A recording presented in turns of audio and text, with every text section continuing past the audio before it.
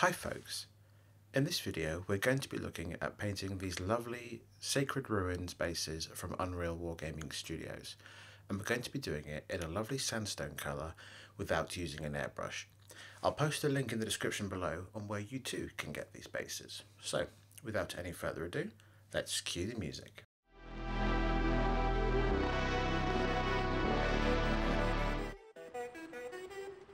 The first step is to apply a base coat of English uniform from Vallejo model colour over this base.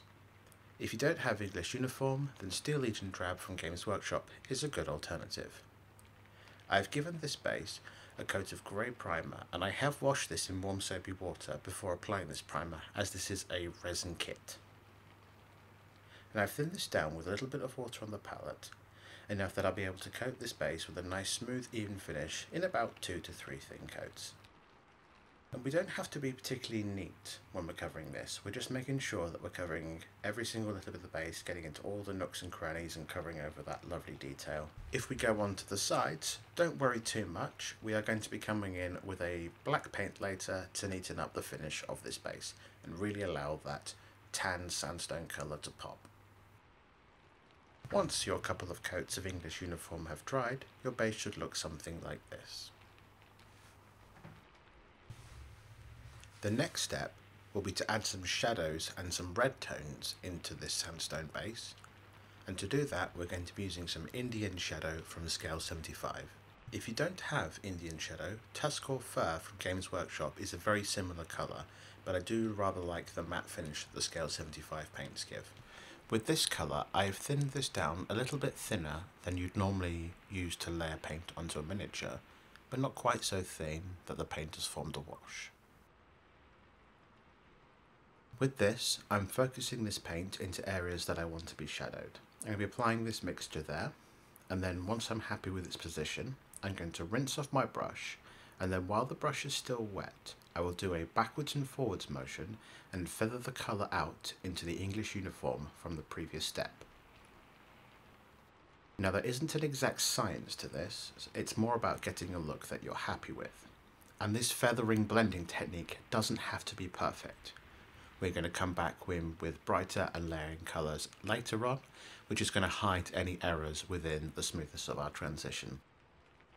What I'd suggest doing with this is doing 1, maybe 2 passes of some pigment and going out into the feathering and seeing how you like the look. It's quite easy to build up the colour, and if you think that you've gone too strong, don't worry, we can absolutely dial it back within the next stages. Areas that I'd look to focus on things like this are smaller bits of rubbles, shadowed areas and creases on pillars, stones and rocks and things like that. Time lapse of me painting in this Indian Shadow into the areas of the base that I wish to have this colour transition, so you can get a sort of idea of the areas that I want to have this colour change. Again, I cannot stress hard enough that don't get panicked over about the fade and the transition on this if it doesn't look exactly how you want it first time. This is exactly why we are working with a thin paint on this, applying a little bit, putting it down onto the base, washing the brush off and using a wet brush to transition that colour out. You can be really heavy handed with this and get rid of most all of the paint from the previous step, or you can just do a little bit. It's entirely up to you. There is no right or wrong way to do this, just have fun and experiment with different effects. If you're doing lots of bases, this is going to look fantastic if you've got colour variation.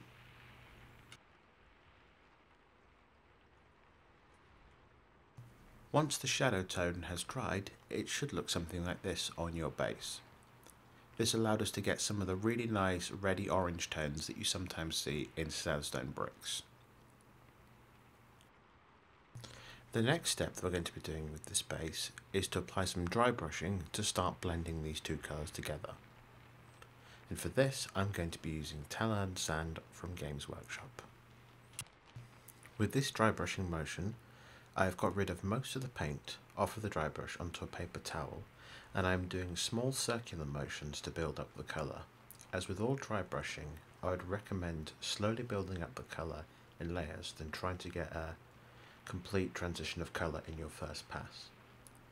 And the reason that we're doing these circular motions is it keeps the dry brushing effect soft and tries to prevent any scratchy chalky lines from appearing in the transition of colour. And as you can see very quickly, it is really smoothing out that blend between the Indian shadow and the English uniform, getting a really nice sandstone colour. With this dry brush, as well as working on a transition between the two colours, we really want to start building up a colour on the flatter areas of this base. This is laying as a foundation for some lighter colours that we're going to come in with the next step and really allow the detail to pop. I'd also recommend doing a quick back and forth dry brush over every little bit of this, including the stones, the rocks and rubble. Next, we're going to be refining and brightening up this sandstone using Karak stone, once again from Games Workshop. And just like in the previous step, I'm doing soft circular motions with barely any paint on the bristles, having got rid of most of it on a paper towel. Doing circular motions with a dry brush really does help when you've got big flat areas and you want to build up that transition of colour. And as you can see, it's really starting to brighten up and picking out all that lovely sculpted detail. You can do a bit of backward and forwards motion as well, and if you want to do some stippling where you stab the brush into certain areas, especially on things like pillars and flatter areas, if you want to develop a bit more of a texture into the rock surface. If you cover a smaller area each time you do a new soft pass of the Karak stone, you'll really notice that you'll start to get a lovely blending effect between all the different colours.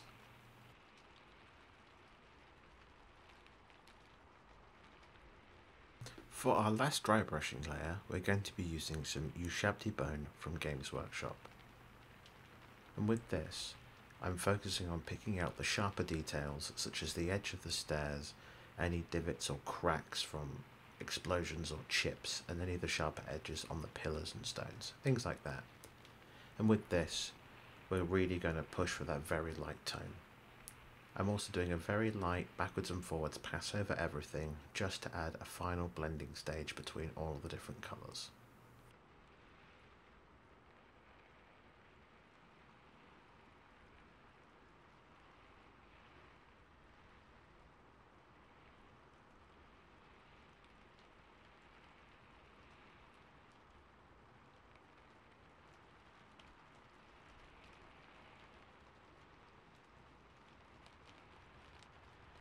The last stage of painting this base is to utilise weathering pigments to redefine and reinforce any of the orangey red tones from the earlier stages of this base tutorial.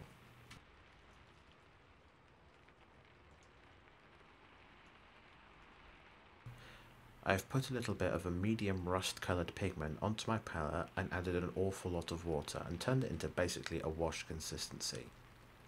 And as you can see, I'm running this into the recessed areas, and I can use a wet brush to wash away any of the pigments that I don't want in that place. This is really good for reinforcing shadows and doing pin washes into some of the cracked detail. And if you're wondering why I've chosen to do this with pigments rather than using a wash, well, once the pigments have dried with this water mix, they leave a very matte finish behind, and they go almost dusty and chalky. Not quite as if you'd applied them straight direct, but the idea of the water is it gives it that little bit of extra control and still has that nice chalky dusty finish. Like that, you get that film on top of sand dust, and this is really going to help reinforce that. And this allows us to add some lovely warm tones back in if we've gone a little bright with our bone colours.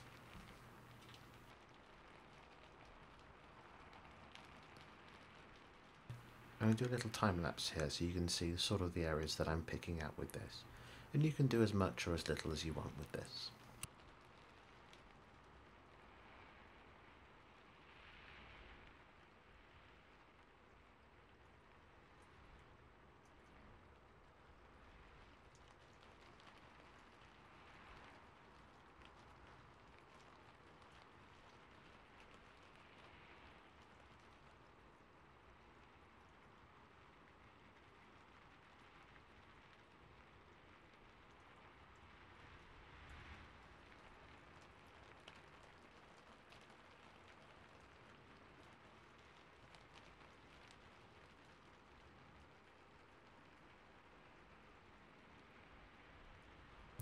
once you're happy with the level of pigment added, the sandstone section of this base is complete.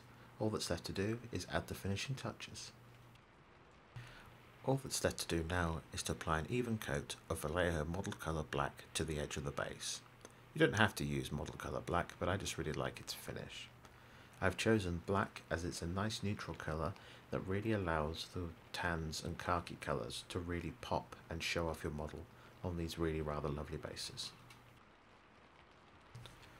With the black trim now dry, this Sacred Ruin sandstone base is now complete. I really do like putting a black trim around the edge of bases as it allows neutral colours such as these reds, khakis and tans to really pop, allowing a lovely frame for your miniature. If you enjoyed this video, learned something, or made it all the way to the end, why not consider subscribing? It's free of charge and it puts further videos just like this one in your YouTube feed. I hope that's given you some ideas on how to paint sandstone and allow you to frame some of your models in a new and different light and really help show them off on the table. Till next time, folks.